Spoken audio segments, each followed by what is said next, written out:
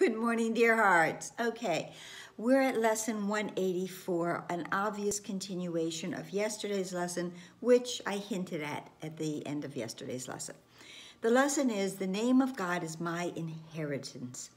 The lesson starts and says, you live by symbols. You have made up names for everything you see. We spoke about this yesterday, that what is done in this world, in this illusion, is we take the allness that we are given, and because we are using what the course and this lesson particularly is calling partial vision, we see everything that is, and with the use of partial limited vision, we take individual parts and pieces out of the wholeness, separate them, and give them individual names, individual lives, individual life. This is really how the separation will continue. This is the world's perception. This lesson is going to tell us that we have done this, and we have taken the totality of everything, and by separating it and giving each thing a name, we have made up hundreds of thousands of names. And they become, in a sense, overwhelming. So much there is for us to learn with all of these names.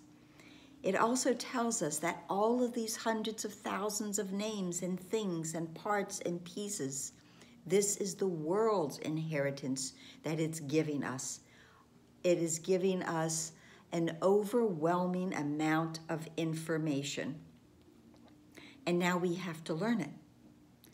We start as children, as babies. We start to teach our babies, this is a cup, this is a rattle, this is a bed, this is a toy.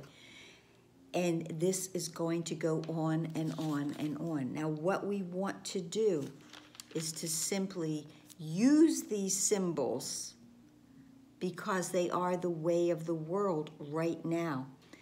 But realizing that at some point, all of this learning is going to become overwhelming. And what will happen is we will all get to that point, as did Bill and Helen, of there has to be a better way. We have to move away from this inundation of information and different parts and pieces. There's a space within us that knows there is a unity, there is a oneness, and now I want to get there. We want to get there. This lesson says, think not you made the world. Illusions, yes. And we know that in doing this, the other part that we have done is we have denied our brother. So not only do we have all of these hundreds of thousands of objects, but we have taken the sonship and we have separated it as well. And this lesson is very interesting because it says we've twice denied the unity of our brother.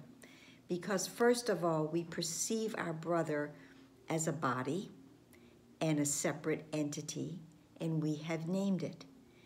But the second part of that is now my brother has accepted it and answers to that. So we are just simply separating everyone and everything out of the allness of what truly is, the totality of God. Now, here we go to the second part. That's a little... But the lesson, first of all, it tells us that we need intervals of practice, which is just lovely. It says, thus what you need are intervals each day in which the learning of the world becomes a transitory phase, a prison house from which you go into the sunlight and forget the darkness. So every day we need to have a period of respite where we leave the ways of the world and we go into the light. Now we will go back into the darkness, it says, And then you'll step back into the darkness, not because you think it's real, but only to proclaim its unreality in terms which still have meaning in the world that darkness rules. We are in this world, we are not of this world. We've said this many times. And this is exactly what we spoke about in my class last night.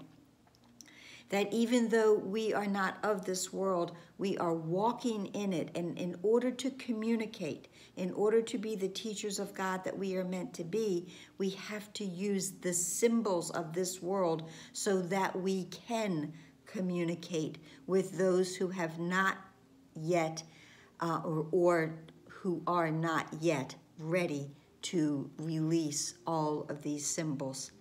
Now the next paragraph 12 in this is what goes, because it says God has no name. Now we just spent yesterday calling upon God's name and upon our own, but it says his name becomes the final lesson, that all things are one, and this lesson, at this lesson does all learning end, and all names are unified. All space is filled. So we will use this one name and call everything by the name of God, because in doing so we eliminate all of the extraneous names, all of the hundreds of thousands of names, and we pull everything back into oneness, and we call all of it God. And at some point, we will even release our need for calling it God. We will know that there is no name, there is no identification that is needed. There will simply be the understanding of this essence of completeness and totality and oneness, and we will realize that we are part of it, and it is all God, and it is all everything, and it has no name. The end of this lesson is a prayer, and it says, Father, our name is yours. In it we are united with all living things, and you who are their one creator. What we made and call by many different names is but a shadow we have tried to cast across your own reality, and we are glad and thankful we were wrong. All our mistakes we give to you, that we may be absolved from all effects our errors seemed to have, because in truth they had no effect. And we accept the truth you give in place of every one of them. Your name is our salvation and escape from what we made. Your name unites us in the oneness which is our inheritance and peace. Amen. And the one last thing, because I know this is long today, the one last thing I want to mention, there's a line, a phrase in this lesson, and it's repeated multiple times throughout the course, and it is so reassuring because it says, no one can fail. So take that in, that even if this is seeming difficult and you don't quite understand all of these concepts because it's so different from the thinking of the world, ultimately, no one can fail. So I hope this helped.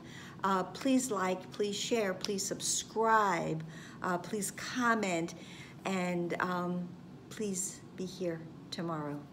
Namaste.